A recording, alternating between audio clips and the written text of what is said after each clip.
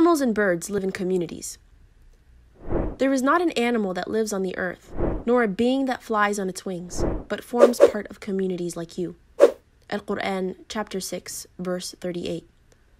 Research has shown that animals and birds live in communities, i.e. they organize and live and work together. Everything made in pairs. And of everything we have created pairs. Al-Quran, chapter 51, verse 49. This refers to things other than humans, animals, plants, and fruits. It may also be referring to a phenomenon like electricity, in which the atoms consist of negatively and positively charged electrons and protons. Glory to Allah, who created in pairs all things that the earth produces, as well as their own humankind and other things of which they have no knowledge. Al-Quran, chapter 36, verse 36. The Quran here states that everything is created in pairs, including things that the humans do not know at the present and may discover later. Lifestyle and communication of ants. Consider the following Quranic verse. And before Sulaiman were marshaled his hosts of jinn and men and birds, and they were all kept in order and ranks. At length, when they came to a lowly valley of ants, one of the ants said, O ye ants, get into your habitations, lest Sulaiman and his hosts crush you underfoot without knowing it. Al-Quran, chapter 27, verses 17 and 18. In the past, some people would have probably mocked at the Quran, taking it to be a fairy tale book in which ants talk to each other and communicate sophisticated messages. In recent times, research has shown us several facts about the lifestyle of ants, which were not known earlier to mankind. Research has shown that the animals or insects whose lifestyle is closest in resemblance to the lifestyle of human beings are, in fact, the ants. This can be seen from the following findings regarding ants. A. The ants bury their dead in a manner similar to humans. B. They have a sophisticated system of division of labor, whereby they have managers, supervisors, foremen, workers, etc. C. Once in a while, they meet amongst themselves to have a chat. D. They have an advanced method of communication amongst themselves. E. They hold regular markets wherein they exchange goods. F. They store grains for long periods in winter, and if the grain begins to bud, they cut the roots, as if they understand that if they leave it to grow, it will rot. If the grains stored by them get wet due to rains, they take these grains out into the sunlight to dry. And once these grains are dry, they take them back inside, as though they know that humidity will cause development of root systems and thereafter rotting of the grain. Barrier between sweet and salt waters. Consider the following Quranic verse. He has let free the two bodies of flowing water, meeting together. Between them is a barrier which they do not transgress. Al-Quran, chapter 55, verses 19 and 20. In the Arabic text, the word barzakh means a barrier or a partition. This barrier is not a physical partition. The Arabic word maraja literally means they both meet and mix with each other. Early commentators of the Quran were unable to explain the two opposite meanings for the two bodies of water, i.e., they meet and mix, and at the same time, there is a barrier between them. Modern science has discovered that in the places where two different seas meet, there is a barrier between them. This barrier divides the two seas so that each sea has its own temperature, salinity, and density. Oceanologists are now in a better position to explain this verse. There is a slanted, unseen water barrier between the two seas through which water from one sea passes to the other. But when the water from one sea enters the other sea, it loses its distinctive characteristic and becomes homogenized with the other water. In a way, this barrier serves as a transitional homogenizing area for the two waters. This scientific phenomenon mentioned in the Quran was also confirmed by Dr. William Hay, who was a well-known marine scientist and professor of geological sciences at the University of Colorado. The Quran mentions this phenomenon also in the following verse. And made a separating bar between the two bodies of flowing water. Al-Quran, chapter 27, verse 61. This phenomenon occurs in several places, including the divider between the Mediterranean and the Atlantic Ocean at Gibraltar. But when the Quran speaks about the divider between fresh and salt water, it mentions the existence of a forbidding partition with the barrier. It is He who has let free the two bodies of flowing water, one palatable and sweet, and the other salty and bitter. Yet he has made a barrier between them and a partition that is forbidden to be passed. Al-Quran, chapter 25, verse 53. Modern science has discovered that in estuaries, where fresh, sweet, and salt water meet, the situation is somewhat different from that found in places where two seas meet. It has been discovered that what distinguishes freshwater from saltwater in estuaries is a pynocline zone with a marked density discontinuity separating the two layers. This partition, or zone of separation, has salinity different from both the freshwater and the saltwater. This phenomenon occurs in several places, including Egypt, where the river Nile flows into the Mediterranean Sea. The presence of interstellar matter. Space outside organized astronomical systems was earlier assumed to be a vacuum. Astrophysicists later discovered the presence of bridges of matter in this interstellar space. These bridges of matter are called plasma and consist of completely ionized gas containing equal number of free electrons and positive ions. Plasma is sometimes called the fourth state of matter, besides the three known states of solid, liquid, and gas. The Quran mentions the presence of this interstellar material in the following verse: He who created the heavens and the earth and all that is in between. Al-Quran 25:59. It would be ridiculous for anybody to even suggest that the presence of interstellar galactic material was known 1400 years ago.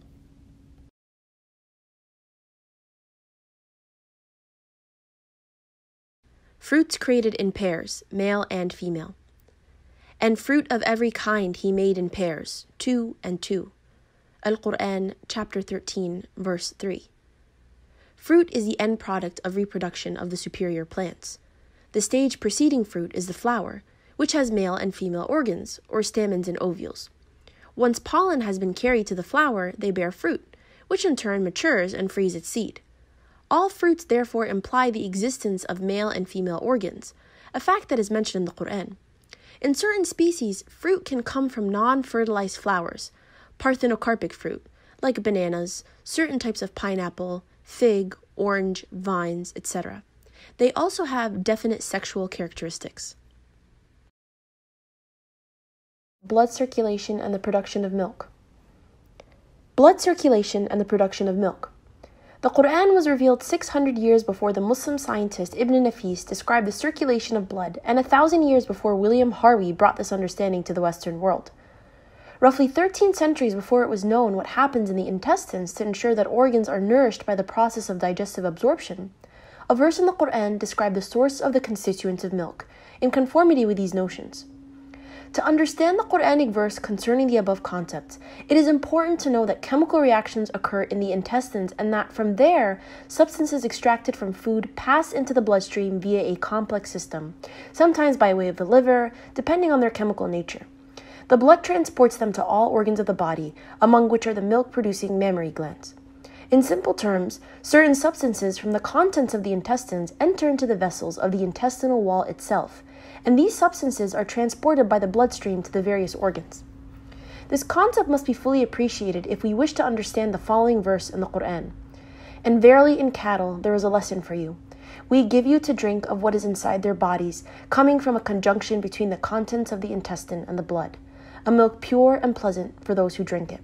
Al-Quran, chapter 16, verse 66. And in cattle too ye have an instructive example. From within their bodies we produce milk for you to drink. There are in them, besides, numerous other benefits for you, and of their meat you eat. Al-Quran, chapter 23, verse 21. The Quranic description of the production of milk in cattle is strikingly similar to what modern physiology has discovered. A few years ago, a group of Arabs collected all information concerning embryology from the Quran and followed the instruction of the Quran which states, "If you realize this not, ask of those who possess the message." Al-Quran, chapter 16, verse 43, and chapter 21, verse 7.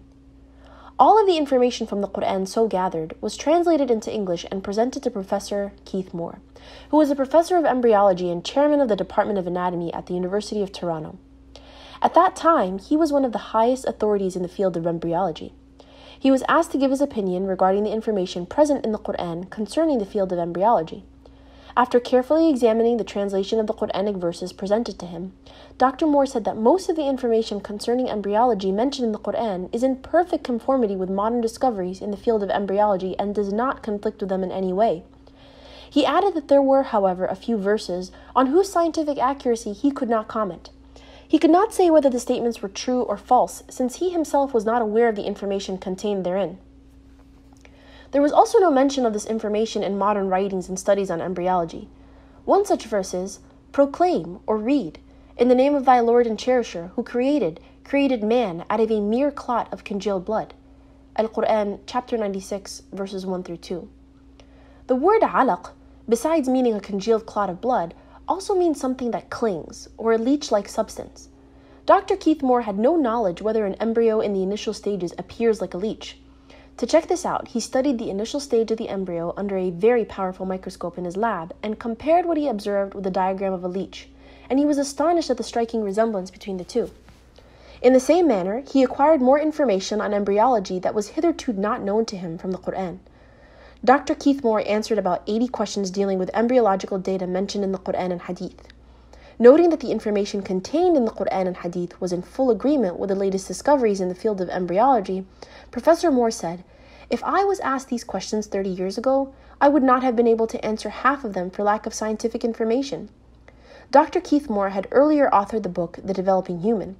After acquiring new knowledge from the Quran, he wrote in 1982 the third edition of the same book, The Developing Human. The book was the recipient of an award for the best medical book written by a single author. This book has been translated into several major languages of the world and is used as a textbook of embryology in the first year of medical studies. In 1981, during the 7th Medical Conference in Dammam, Saudi Arabia, Dr. Moore said, "It has been a great pleasure for me to help clarify statements in the Quran about human development. It is clear to me that these statements must have come to Muhammad from God or Allah, because almost all of this knowledge was not discovered until many centuries later. This proves to me that Muhammad must have been a messenger of Allah." Dr. Joe Lee Simpson, chairman of the Department of Obstetrics and Gynecology at the Baylor College of Medicine in Houston, proclaims, "These hadiths, sayings of Muhammad, peace be upon him, could not have been obtained on the basis of scientific knowledge that was available at the time of the writer. It follows that not only is there no conflict between genetics and religion, but in fact, religion, Islam, may guide science by adding revelation to some of the traditional scientific approaches. There exist statements in the Quran shown centuries later to be valid which support knowledge in the Quran having been derived from God." You know, people used to worship the sun. People used to worship the moon. People used to worship the stars. I'll tell you something so cool. It's totally not related to this lecture. It's a complete tangent, but I have to tell you because it's that cool.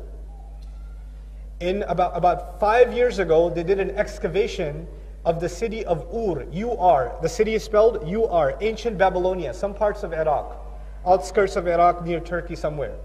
And they found a city buried about 50 feet under the ground, an ancient city. And their Bible scholars actually now agree, Jewish study scholars agree, that was the village of Abraham, Babylonia. And they found in that village thousands of idols. Thousands, small, big, action figure size, regular size, 2-liter bottle size, and then mega size, and then you have the super mega size, etc. All size of idols. Every household, different idols. The Bible says they worshipped many idols. The Bible says what? They worshipped many idols. The Bible never says he saw the sun, he saw the moon, he saw the star. He doesn't, the Bible doesn't say that. By the way, kawkab, فَلَمَّا رَأَى كَوْكَبًا, kawkab in Arabic is actually Jupiter. So the Quran mentions that Ibrahim alayhi salam pointed to the sun, he pointed to the moon, and he pointed to Jupiter. Okay? Now, when they dug these idols, how many idols did they find? What did I say? Thousands. Thousands. But they only found 3 idols that were bigger than everybody else. There were 3 guys, 3 giant men, idols. One guy, his head was shaped like Starbucks, like the sun. One guy, his head was a crescent moon. And one guy was a planet with rings around it. Which is what?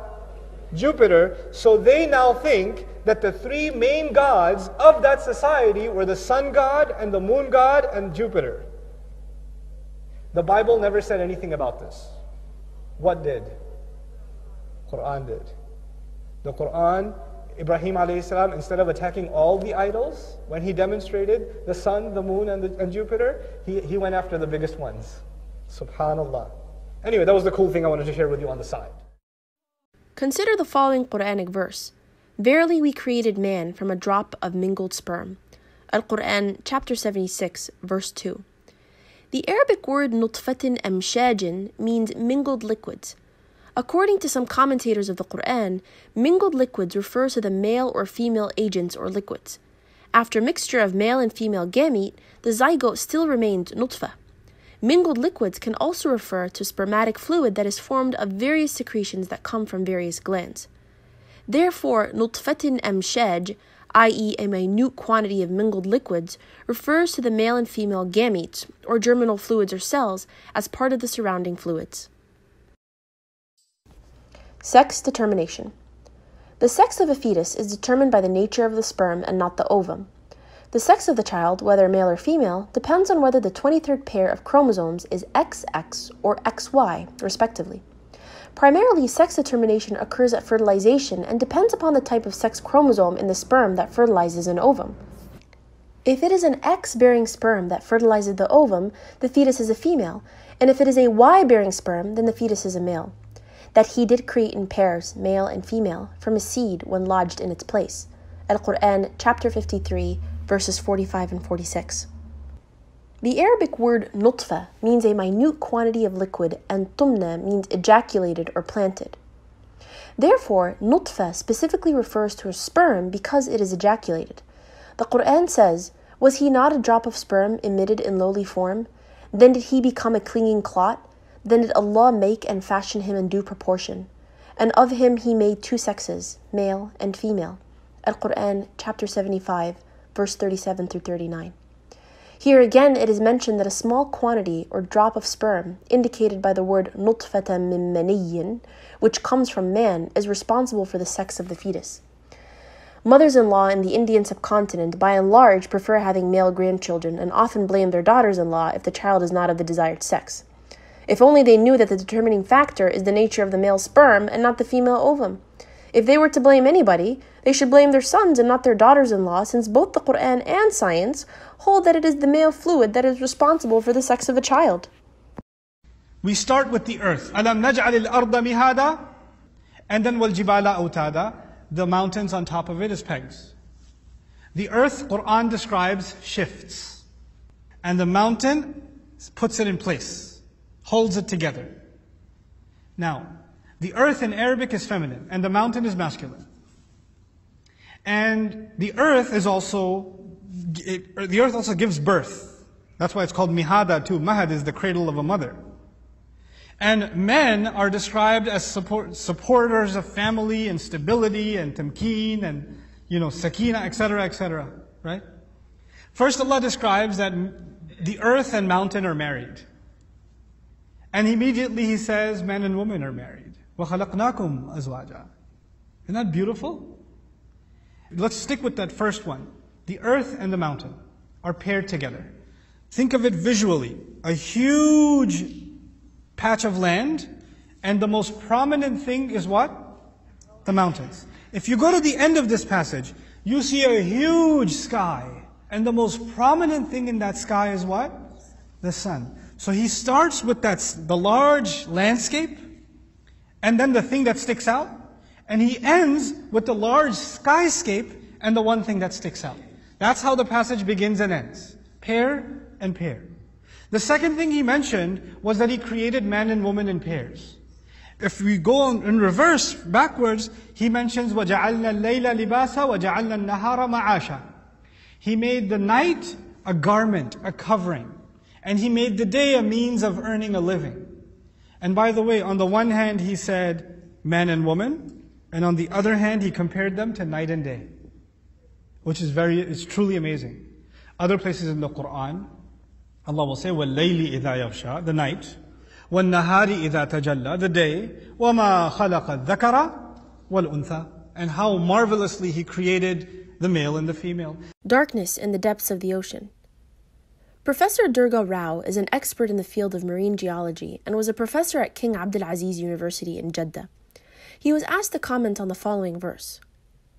Or the unbeliever's state is like the depths of darkness in a vast deep ocean, overwhelmed with billow, topped by dark clouds. Depths of darkness, one above another. If a man stretches out his hand, he can hardly see it. For any to whom Allah giveth not light, there is no light. Al-Quran, chapter 24, verse 40. Professor Rao said that scientists have only now been able to confirm, with the help of modern equipment, that there is darkness in the depths of the ocean. Humans aren't able to dive unaided underwater for more than 20 to 30 meters and cannot survive in the deep oceanic regions at a depth of more than 200 meters. This verse does not refer to all seas because not every sea can be described as having accumulated darkness layered over one another. It refers especially to a deep sea or deep ocean, as the Quran says, darkness in a vast deep ocean. This layered darkness is a deep ocean is a result of two causes. Number one, a light ray is composed of 7 colors. These 7 colors are red, orange, yellow, green, blue, indigo, and violet, or Roji Biv. The light ray undergoes refraction when it hits water. The upper 10 to 15 meters of water absorb the red color. Therefore, if a diver is 25 meters underwater and gets wounded, he would not be able to see the red color of his blood because the red color does not reach this depth. Similarly, orange rays are absorbed at 30 to 50 meters, yellow at 50 to 100 meters, green at 100 to 200 meters, and finally, blue beyond 200 meters and violet and indigo above 200 meters. Due to successive disappearance of color, one layer after another, the ocean progressively becomes darker, i.e., darkness takes place in layers of light. Below a depth of 1,000 meters, there is complete darkness. Number 2. The sun's rays are absorbed by clouds, which in turn scatter light rays, thus causing a layer of darkness under the clouds. This is the first layer of darkness. When light rays reach the surface of the ocean, they are reflected by the wave surface, giving it a shiny appearance. Therefore, it is the waves which reflect light and cause darkness. The unreflected light penetrates into the depths of the ocean. Therefore, the ocean has 2 parts, the surface characterized by light and warmth, and the depth characterized by darkness. The surface is further separated from the deep part of the ocean by waves. The internal waves cover the deep waters of seas and oceans because the deep waters have a higher density than the waters above them. The darkness begins below the internal waves. Even the fish in the depths of the ocean cannot see. Their only source of light is from their own bodies. The Quran rightly mentions, darkness in a vast deep ocean overwhelmed with waves, looped by waves. In other words, above these waves are more types of waves, i.e., those found on the surface of the ocean.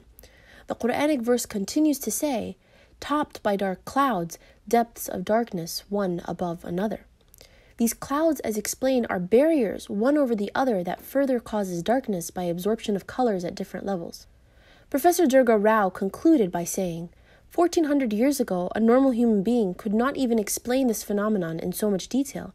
Thus, the information must have come from a supernatural source. Mountains are like pegs.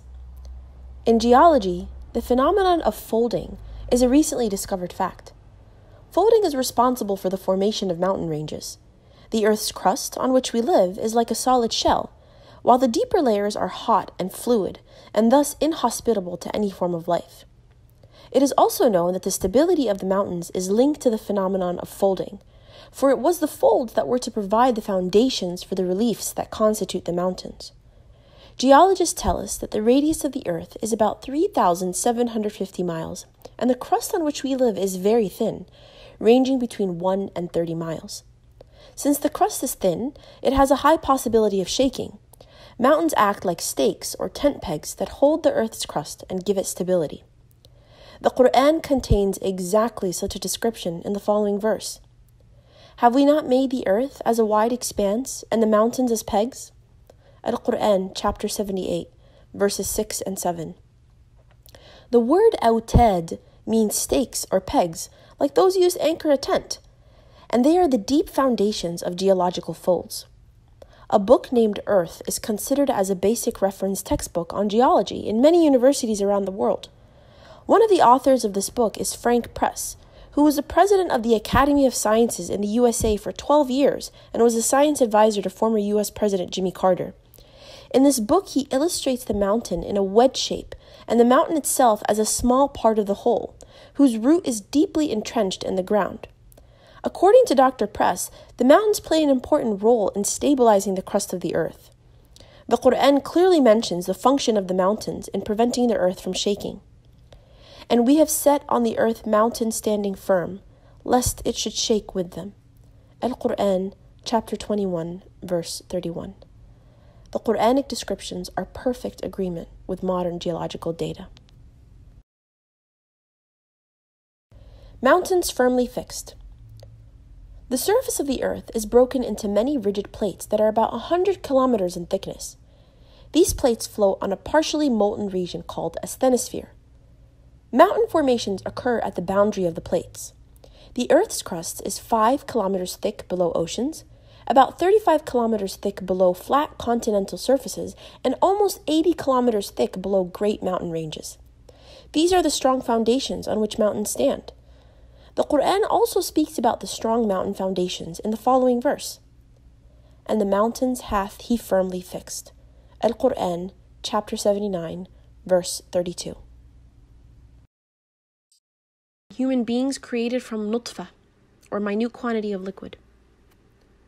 The glorious Quran mentions no less than 11 times that the human being is created from nutfa, which means a minute quantity of liquid or a trickle of liquid which remains after emptying a cup. This is mentioned in several verses of the Quran, including chapters 22, verse 5, and chapter 23, verse 13. Science has confirmed in recent times that only 1 out of an average of 3 million sperms is required for fertilizing the ovum. This means that only a 1 to 3 millionth part, or 0.00003% of the quantity of sperms that are emitted, is required for fertilization. In 1925, an American astronomer by the name of Edwin Hubble provided observational evidence that all galaxies are receding from one another, which implies that the universe is expanding. The expansion of the universe is now an established scientific fact. This is what Al-Quran says regarding the nature of the universe. With the power and skill did we construct the firmament, for it is we who create the vastness of space. Al-Quran 51:47. The Arabic word musi'un is correctly translated as expanding it, and it refers to the creation of the expanding vastness of the universe. Stephen Hawking, in his book A Brief History of Time, says, "The discovery that the universe is expanding was one of the great intellectual revolutions of the 20th century." The Quran mentioned the expansion of the universe before even man learned how to build a telescope. Honey has healing properties.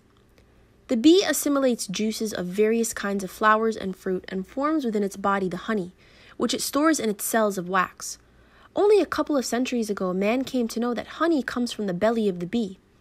This fact was mentioned in the Quran 1400 years ago in the following verse. There issues from within their bodies a drink of varying colors, wherein is healing for men. Al-Quran, chapter 16, verse 69. We are now aware that honey has a healing property and also a mild antiseptic property. The Russians used honey to cover their wounds in World War II. The wound would retain moisture and would leave very little scar tissue. Due to the density of honey, no fungus or bacteria would grow in the wound. A person suffering from an allergy of a particular plant may be given honey from that plant so that the person develops resistance to that allergy. Honey is rich in fructose and vitamin K. Thus, the knowledge contained in the Quran regarding honey, its origin and properties, was far ahead of the time it was revealed. Every living thing is made of water. Consider the following Quranic verse. Do not the unbelievers see that the heavens and the earth were joined together as one unit of creation before we clove them asunder? We made from water every living thing. Will they not then believe? Al-Quran, chapter 21, verse 30. Only after advances have been made in science do we now know that cytoplasm, the basic substance of the cell, is made up of 80% water. Modern research has also revealed that most organisms consist of 50 to 90% water and that every living entity requires water for its existence. Was it possible 14 centuries ago for any human being to guess that every living being was made of water? Moreover, would such a guess be conceivable by a human being in the deserts of Arabia where there has always been scarcity of water? The following verse refers to the creation of animals from water. And Allah has created every animal from water. Al-Quran, chapter 24, verse 45. The following verse refers to the creation of human beings from water. It is He who has created man from water. Then has He established relationships of lineage and marriage, for thy Lord has power over all things. Al-Quran, chapter 25, verse 54. Plants created in pairs, male and female. Previously, humans did not know that plants too have male and female gender distinctions. Botany states that every plant has a male and female gender. Even the plants that are unisexual have distinct elements of both male and female. And He has sent down water from the sky.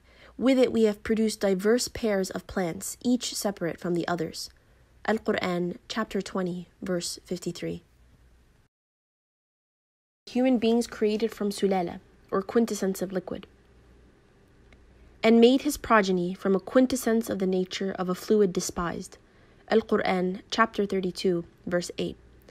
The Arabic word sulala means quintessence, or the best part of a whole. We have come to know now that only one single spermatozoon that penetrates the ovum is required for fertilization, out of the several millions produced by man. That one spermatozoon out of several millions is referred in the Quran as sulala. Sulala also means gentle extraction from a fluid. The fluid refers to both male and female germinal fluids containing gametes. Both ovum and sperm are gently extracted from their environments in the process of fertilization. The bee. And thy Lord taught the bee to build its cells in hills, on trees, and in men's habitations, then to eat of all the produce of the earth, and find with skill the spacious paths of its Lord. Al-Quran, chapter 16, verses 68 through 69. Von Frisch received the Nobel Prize in 1973 for his research on the behavior and communication of bees. The bee, after discovering any new garden or flower, goes back and tells its fellow bees the exact direction and map to get there, which is known as bee dance. The meanings of this insect's movements that are intended to transmit information between worker bees have been discovered scientifically using photography and other methods. The Quran mentions in the above verse how the bee finds with skill the spacious paths of its Lord. The worker bee, or the soldier bee, is actually a female bee. In Surah An-Nahl, chapter 16, verses 68 through 69, the gender used for the bee is the female gender, fasluki and kuli, indicating that the bee that leaves its home for gathering food is a female bee. In other words, the soldier or worker bee is a female bee. In fact, in Shakespeare's play Henry IV, some of the characters speak about bees and mention that the bees are soldiers and that they have a king. That is what people thought in Shakespearean times. They thought that the worker bees are male bees and that they go home and are answerable to a king bee. This, however, is not true. The worker bees are females and they do not report to a king bee but to a queen bee. But it took modern investigations in the last 300 years to discover this. Winds impregnate the clouds. And we send the fecundating winds, then cause the rain to descend from the sky, therewith providing you with water in abundance. Al-Quran, chapter 15, verse 22. The Arabic word used here is lawaqih, which is the plural of laqih from laqaha, which means to impregnate or fecundate. In this context, impregnate means that the wind pushes the clouds together, increasing the condensation that causes lightning and thus rain. A similar description is found in the Quran. It is Allah who sends the winds, and they raise the clouds. Then does He spread them in the sky as He wills and break them into fragments, until thou seest raindrops issue from the midst thereof. Then when He has made them such of His servants as He wills, behold, they do rejoice. Al-Quran, chapter 30, verse 48. The Quranic descriptions are absolutely accurate and agree perfectly with modern data on hydrology. The sun will extinguish after a certain period. The light of the sun is due to a chemical process on its surface that has been taking place continuously for the past 5 billion years. It will come to an end at some point of time in the future when the sun will be totally extinguished, leading to the extinction of all life on earth. Regarding the impermanence of the sun's existence, the Quran says, "And the sun runs its course for a period determined for it. That is the decree of Him, the exalted in might, the all-knowing." Al-Quran 36:38. The Arabic word used here is mustaqar, which means a place of time that is determined. Thus, the Quran says that the sun runs towards a determined place and will do so only up to a predetermined period of time, meaning that it will end or extinguish. This is Iman Haggag recording Spider's Web or Home is Fragile. The Quran mentions in Surah Al-Ankabut, the parable of those who take protectors other than Allah is that of the spider, who builds to itself a house, but truly the flimsiest of houses is the spider's house, if but they knew. Al-Quran, chapter 29, verse 41. Besides giving the physical description of the spider's web as being very flimsy, delicate, and weak, the Quran also stresses on the flimsiness of the relationship in the spider's house, where the female spider many times kills its mate, the male spider. For a long time, European philosophers and scientists believed that the Earth stood still in the center of the universe and every other body, including the sun, moved around it. In the West, this geocentric concept of the universe was prevalent right from the time of Ptolemy in the 2nd century BC. In 1512, Nicholas Copernicus put forward his heliocentric theory of planetary motion, which asserted that the sun is motionless at the center of the solar system with the planets revolving around it. In 1609, the German scientist Johannes Kepler published the Astronomia Nova. In this piece, he concluded that not only do the planets move in elliptical orbits around the sun, they also rotate upon their axes at irregular speeds. With this knowledge, it became possible for European scientists to explain correctly many of the mechanisms of the solar system, including the sequence of night and day. After these discoveries, it was thought that the sun was stationary and did not rotate about its axis like the Earth. I remember having studied this fallacy from geography books during my school days. Consider the following Quranic verse. It is He who created the night and the day, and the sun and the moon. All the celestial bodies swim along, each in its rounded course. Al-Quran 21:33. The Arabic word used in the above verse is yasbahun. The word yasbahun is derived from the word sabaha. It carries with it the idea of motion that comes from any moving body. If you use the word for a man on the ground, it would not mean that he is rolling, but would mean he is walking or running. If you use the word for a man in water, it would not mean that he is floating, but would mean that he is swimming. Similarly, if you use the word yasbah for a celestial body such as the sun, it would not mean that it is only flying through space, but would rather mean that it is also rotating as it goes through space. Most of the school textbooks have incorporated the fact that the sun rotates about its axis. The rotation of the sun about its own axis can be proved with the help of an equipment that projects the image of the sun on the tabletop so that one can examine the image of the sun without being blinded. It is noticed that the sun has spots which complete a circular motion once every 25 days, i.e., the sun takes approximately 25 days to rotate around its axis. In fact, the sun travels through space at roughly 150 miles per second and takes about 200 million years to complete one revolution around the center of our Milky Way galaxy.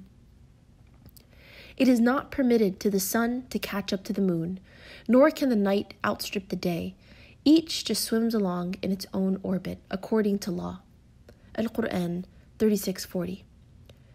The above verse mentions an essential fact discovered by modern astronomy, i.e., the existence of the individual orbits of the sun and the moon and their journey through space with their own motion. The fixed place towards which the sun travels, carrying with it the solar system, has been located exactly by modern astronomy. It has been given a name, the solar apex. The solar system is indeed moving in space towards a point situated in the constellation of Hercules, the Alpha layer, whose exact location is firmly established. The moon rotates around its axis in the same duration that it takes to revolve around the Earth. It takes approximately 29.5 days to complete one rotation. One cannot help but be amazed at the scientific accuracy of the Quran. The existence of subatomic particles. In ancient times, a well-known theory by the name of theory of atomism was widely accepted. This theory was originally proposed by the Greeks, in particular a man named Democritus, who lived about 23 centuries ago. Democritus and the people that came after him assumed that the smallest unit of matter was the atom. The Arabs used to believe the same. The Arabic word dharra is most commonly meant an atom. In recent times, modern science has discovered that it is possible to split even an atom. That the atom can be split further is a development of the 20th century. 14 centuries ago, this concept would have appeared unusual, even to an Arab. For him, the dharra was the limit beyond one could not go. The following Quranic verse, however, refuses to acknowledge this limit.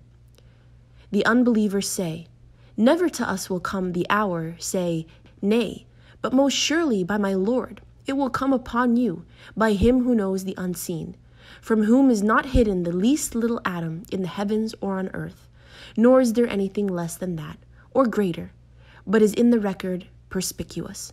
Al-Quran, chapter 34, verse 3. This verse refers to the omniscience of God, his knowledge of all things, hidden or apparent. It then goes further and says that God is aware of everything, including what is smaller or bigger than the atom. Thus, the verse clearly shows that it is possible for something smaller than the atom to exist, a fact only discovered recently by modern science. The flight of the birds. Regarding the flight of birds, the Quran says, "Do they not look at the birds, held poised in the midst of the air and the sky? Nothing holds them up but the power of Allah. Verily in this are signs for those who believe." Al-Quran, chapter 16, verse 79. A similar message is repeated in the Quran in the verse, "Do they not observe the birds above them, spreading their wings and folding them in? None can uphold them except Allah most gracious. Truly it is He that watches over all things." Al-Quran, chapter 67, verse 19. The Arabic word amsaka literally means to put one's hand on, seize, hold someone back, which expresses the idea that Allah holds the bird up in His power. These verses stress the extremely close dependence of the bird's behavior on divine order. Modern scientific data has shown the degree of perfection attained by certain species of birds with regard to the programming of their movements. It is only the existence of a migratory program in the genetic code of the birds that can explain the long and complicated journey that very young birds, without any prior experience and without any guide, are able to accomplish. They are also able to return to the departure point on a definite date. Professor Hamburger, in his book Power and Fragility, gives the example of a mutton bird that lives in the Pacific with its journey of over 15,000 miles in the shape of a figure 8. It makes this journey over a period of 6 months and comes back to its departure point with a maximum delay of 1 week. The highly complicated instructions for such a journey have to be contained in the bird's nervous cells. They are definitely programmed. Should we not reflect on the identity of this programmer?